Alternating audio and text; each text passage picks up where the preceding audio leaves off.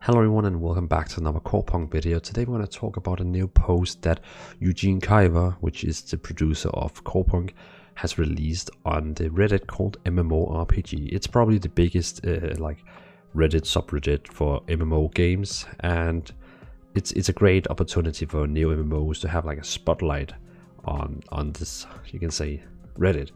A lot of MMOs, they get these developer spotlights in development to like showcase their game for new players.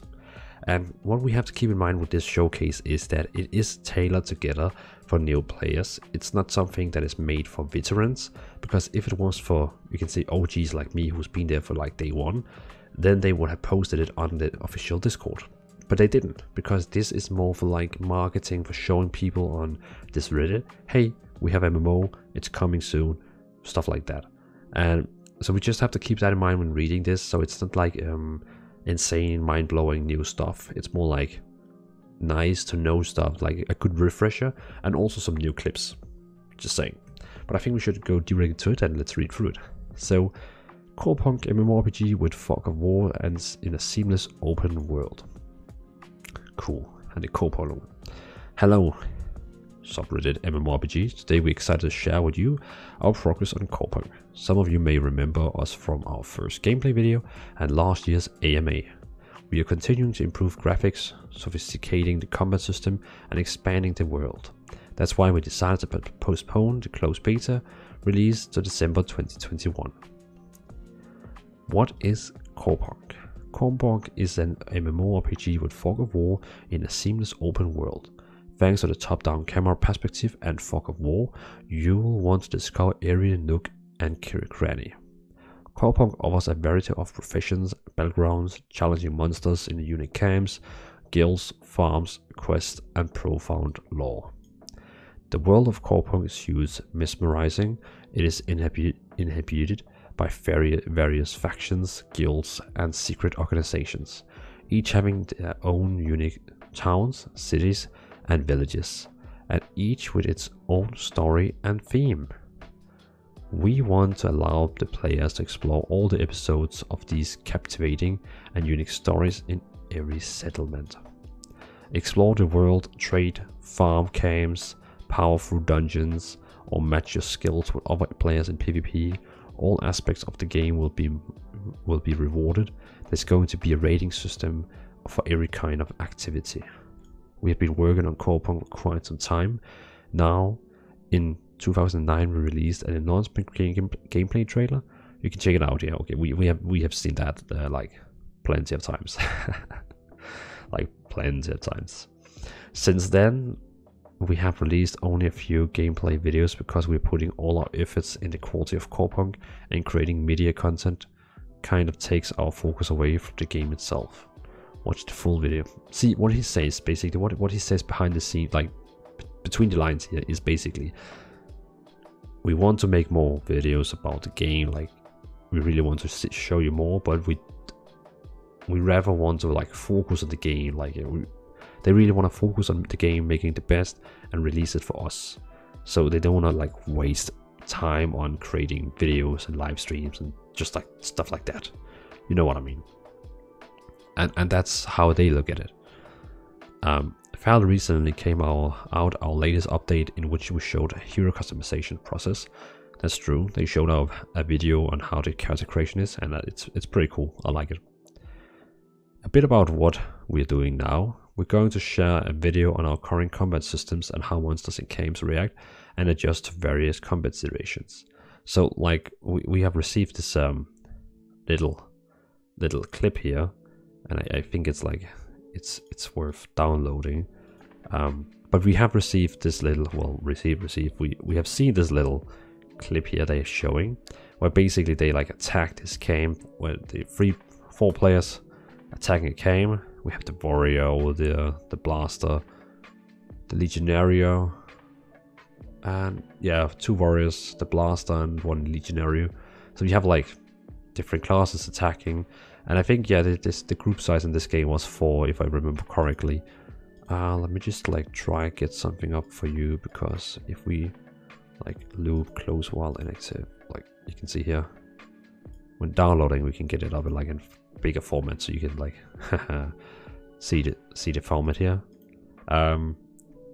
But it definitely looks cool. I mean, it reminds me of the camps in League of Legends and Dota. Like the mobs are very centralized, like standing, waiting for you ready to attack. But I like the one with the defender, like the tank mob they have. It's like charging through them everyone. So I think this looks great. This looks pretty cool. I like it. I'm definitely going for the legionary. You know, the big orc with the spear and the shield. That's definitely gonna be my baby. It definitely is. Combat. We are working extensively on the feelings of combat as well as on the mob's AI. Really hope that you will like the end result. I do. I think it looks awesome. I mean, it's not much we're getting just only this gift, but again, it's made for new players. It's not made for me who already know everything about the game, even though I kind of forget the class names in this game. But that's, I mean, I guess that's okay. I forget the class names since this game is not playable. Like, you know what I mean. So when you don't play the game daily, you don't remember the class names. So, you know, just my excuse. One of the really cool features which we have wanted to add for a long time, and which has rarely been done in other MMORPGs, is the looting system, in which the loot drops on the ground like in ARPGs. And this is pretty cool too, because I like how, you know, you can see like the loot is like dropping on the floor, and he like picks it up. I have to admit, when he loots it and it's like jumping on him,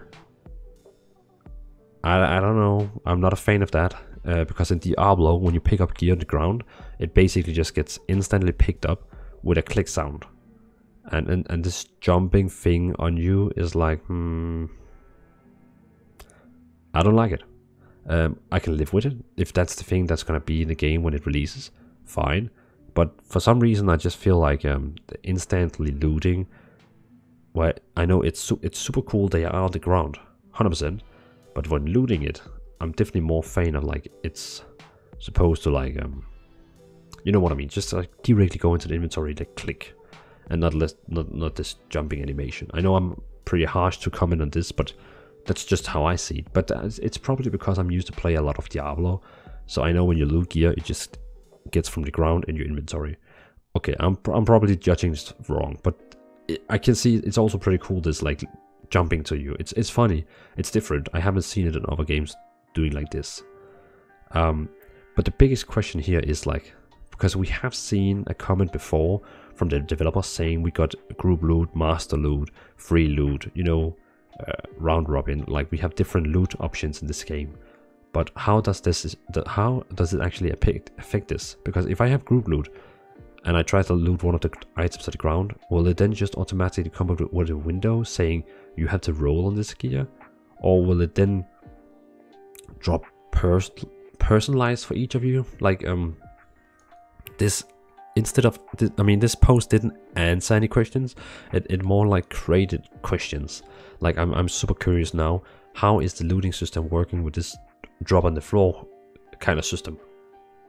Because I would love to be doing raids where when you kill the raid boss and open the chest, then it drops out loot on the floor for each of you. Like, because if we have to be 12 people in a raid spam clicking the loot on the ground, that wouldn't be fun. No. It has to be some kind of like either a personal system where each person has their own loot on the ground, or it has to be some kind of a group loot where you have to actually, you cannot loot it. You can click on it, but then it will just kind of start like a roll where you have to roll for the gear. Or of course you have some kind of a master looter, so the party leader, he can loot it and then decide who gets what. Or, you know what I mean. I just hope we have like good different party options to get loot, because that would be horrible if we have to like, someone has to loot it and then we have to like stand still and, you know, like talk about who gets what. That would be like, wow, if we have to do that for every single dungeon. But you know, let's wait and see what they're gonna do. The classic looting system for MMORPGs is collecting loot from chests or enemy corpses. We have always liked ARPG looting, though it provides a more tangible feel. I agree, it's super cool. I like everything about it. Even though I commented that I don't like jumping animations, that's fine with me also. I mean, if that's the way we go, let's do it. And I agree, it feels much more cool that it just like drops on the floor. I hope there's like an option where you can say it always has to show name, so I can always see what's on the ground. You will be able to see it for yourself in our new video, which will be posted on our website in the news section and on our YouTube. I'm just like making sure. Have they posted it yet? No. I guess what I'm like, does this mean we will get it like in soon, or will we have to wait a month? Huh, interesting. What you will see in the game: in-depth hero customizations, yes. PvP, PvE, yes. Heroes with different style of gameplay, yes. Unique quest uncovering the fascinating lore of the world, yes. Challenging dungeons and deadly bosses, each demanding a specialized approach, yes. Arenas and battlegrounds, even more, yes. 5 gathering professions: skinner, collector, miner, lumberjack, and herbalist. I like it, sign me up. Besides gathering, there are 6 professions: blacksmith, artifact smith, alchemist, mystic, fishing, and cooking. And then we have the 10 passive talent brands, from which you can choose any 3, combining them in your own way. Also pretty cool. If you like to play Corepunk, please sign up for the beta. More information, please visit our forum, Discord, YouTube, Twitter, Instagram, Facebook. Cool. Cool. Let's see which comment down here has most like. I think it's mine. No. This guy, he wins. I have 12 likes. He has 19. God damn it. God damn it. But yeah, looks pretty cool. I like this. It's really shiny. I need to download this. I really do. Okay, well, artificial core. This was a pretty good update. Again, I think it's a really solid update for like new people. I think if some people in this Reddit haven't seen this game before, I think this is like a perfect way to show it off. I think what they have in content for this game right now is like what should be on day one, if you know what I mean. Like, because when we saw the game in day one, we saw some gameplay and stuff like that, but we didn't know anything about the game.